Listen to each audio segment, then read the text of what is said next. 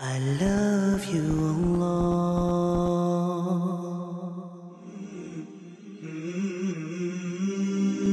A wise old man was sitting at the riverbank.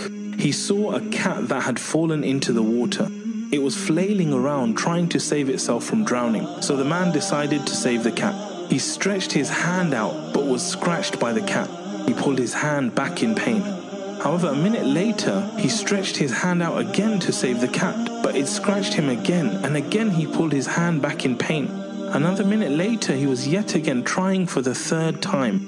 A man watching nearby yelled out, "Oh, wise man, you have not learned your lesson for the first time, nor the second time, and now you're trying to save the cat for a third time?" The wise man paid no heed to the other man and kept on trying until he managed to save the cat. He then walked over to the man and patted his shoulder, saying, "My son, it is in the cat's nature to scratch, and it is in my nature to love and have sympathy.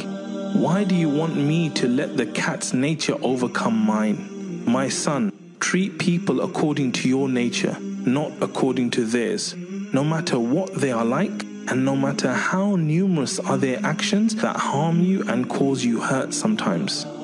And do not pay heed to all the voices that loudly call out to you to leave behind your good qualities, merely because the other party is not deserving of your noble actions.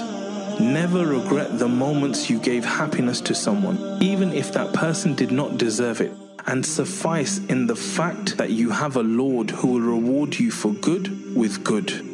Is the reward for good anything but good?